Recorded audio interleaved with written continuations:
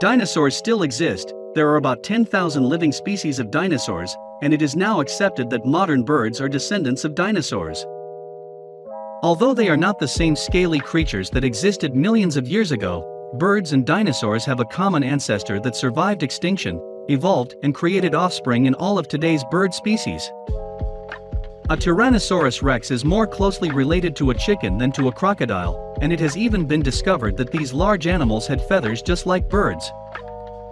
Since the 1990s, a number of additional feathered dinosaurs have been found, providing even stronger evidence of the close relationship between dinosaurs and modern birds.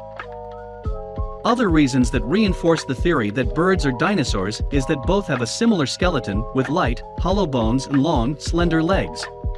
It is likely that, unlike what the movies have shown, dinosaurs looked more like a bird than a reptile.